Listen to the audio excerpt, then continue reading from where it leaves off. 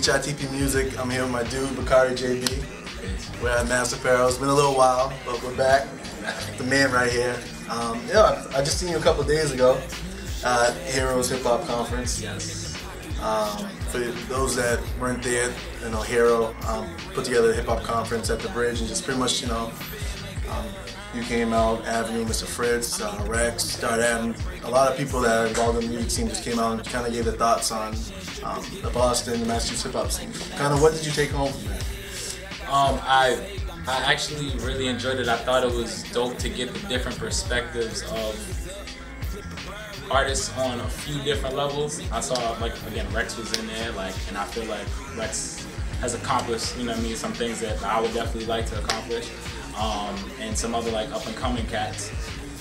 So it was just dope to hear, you know what I mean, some people had, like, business standpoints where it was like, my man Cheese Bankroll was just like, yo, you know what I mean, like, yo, let's get this money, and, like, everything you're doing needs to be getting you paid, you know what I'm saying, and, like, again, it's a perspective. It's his perspective, and so it's, for me, I engulf all these different perspectives of these artists because we're all trying to do the same thing. You know what I'm saying? But I think it was cool. Yeah, same thing. It definitely opened up my eyes too, just, you know, looking on the outside in, but also hearing, like, the different artists and stuff. And thanks to Cheese, I'm gonna start right, charging for interviews. Yeah. No, I'm just kidding. But kind of like your success, like what I've watched from, you know, watching you move, and since I've met you, you're always at shows, you're always at events, you're always showing face, and I feel like that's something important. At least, you know, being, you know, looking in. Is that something you do on purpose, or you just happen to always be out? Honestly, I'm gonna give y'all I'm gonna charge y'all for this later. She's got everyone trying to make right, money. exactly. Shout out to Bankroll. Yo, I made it a goal of mine to be immersed in the scene. You know what I'm saying? Like, I a couple of years ago started taking myself more seriously as an artist, and I'm like, okay, what things do I need to do? What things would I like to be done? And this is gonna piggyback right along to what people were saying at the Bridge at the conference.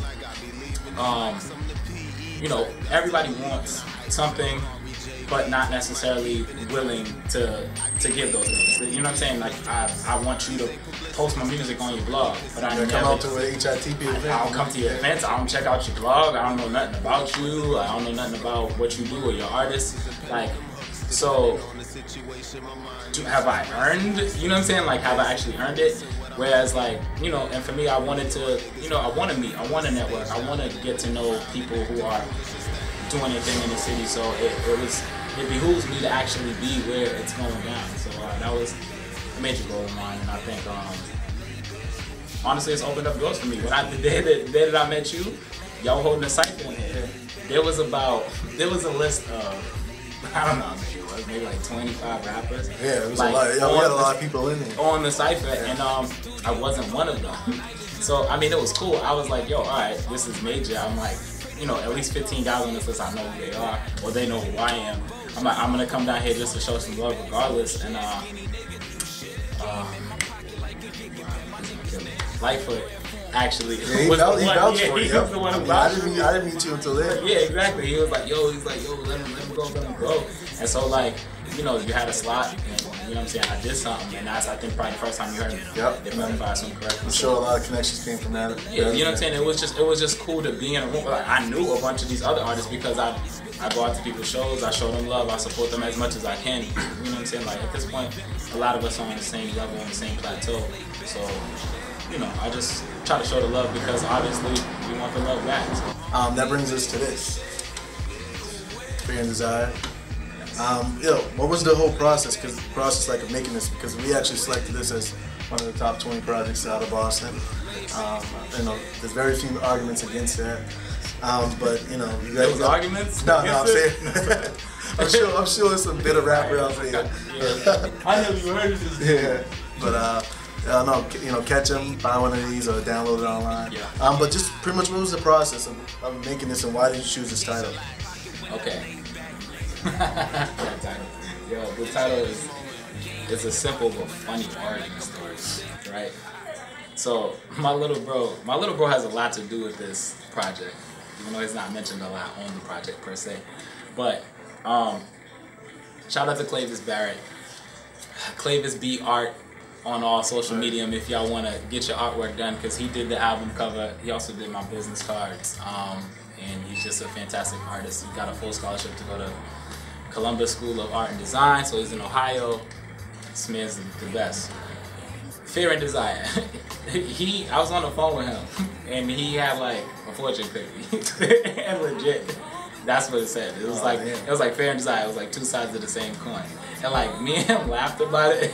But then I was like, yo, honestly, I was like, yo, that encompasses just so much of like my life, my love, my passion, and I'm sure so many others. So many people are afraid of what it is that they even want. You know what I'm saying? What they desire the most. You know what I mean? Or it can be viewed as it's fear and desire, but it's almost like fear or desire. If they're two sides of the same coin, like, yo, which one outweighs the other? You know what I mean? So, choosing a title for a project can oftentimes be tough. When that came to me, it kind of made it easier to create the songs. You know what I'm saying? Like I'm conceptual, like, with music. I'm conceptual with lyrics. You know, I like things to tie into the overall concept. So, you know, I felt as though that made it easier for me to, it was an umbrella, it was a platform. Like, everything on here is either based on it being a desire of mine or a fear or a combination of both, you know what I mean? So, yeah, this was almost a year, like, we worked on this, me and my engineers, and features on here and everything like that. So this has been,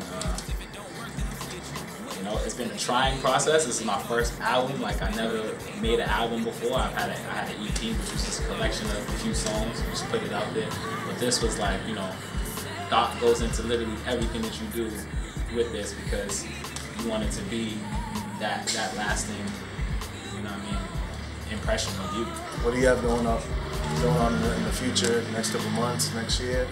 So since Fear and Desire, I have been, you know, promoting it and selling it, and or accepting donations, if you will, for the project, for the hard copy. But I've been networking, and, you know, Fear and Desire and the Fear and Desire movement itself has helped me meet so many awesome people who do blogs, who rap, who sing, who dance, who do whatever, and that's, you know, got me on the bill for different shows and so on and so forth. But I've also been able to be blessed enough to do a lot of features, and that's kind of been the thing, like, recently, like, just networking with, you know, other artists. And so y'all can probably look out for Bakari JB, because the name will probably be linked to a few different people. I'm working on a mixtape. I haven't selected the title yet. My brother hasn't cracked open that fortune cookie. And also an album. So the mixtape, hopefully, you know, give me like 3 months or something like that. Like, it might seem like a long time for a mixtape, but I'm trying to have some city features on there. You know what I mean? And it's gonna be solid. So want to do a quality mixtape, and then really follow up with an album. I don't really have a date on that next album yet, but this is the joint right now, so I gotta push this. I don't want to overshadow this, so, you know, the mixtape would just be to obviously maintain my relevancy with new music, but the next album I want to be twice as good as this, so that's gonna take a little bit of work. Dope. Sounds good, man. So we'll definitely be looking out for that, but appreciate your time. Thank you, HITP. Follow him. Follow me up. Bakari JB Music, that's Bakari JB Music on Twitter. You can like the Facebook page, that's Bakari JB Music, Bakari JB Music. And you can find me at www.bakarijb.com. Peace out. Lindsey, HITP Music, Master Apparel.